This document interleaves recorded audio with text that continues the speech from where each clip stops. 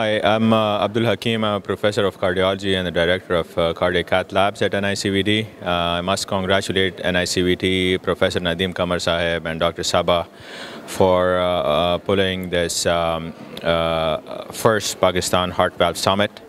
Heart valve disease is very, very prevalent in Pakistan. It carries a huge morbidity. It often affects the young and especially females who are most vulnerable.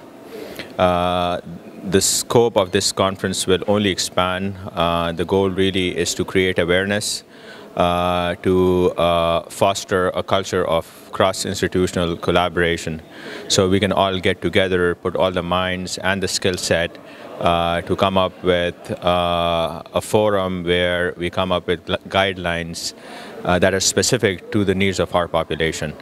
And I think this first event that we've had today is a step in that very direction. Again, I would like to congratulate the organizers for putting this together. Thank you.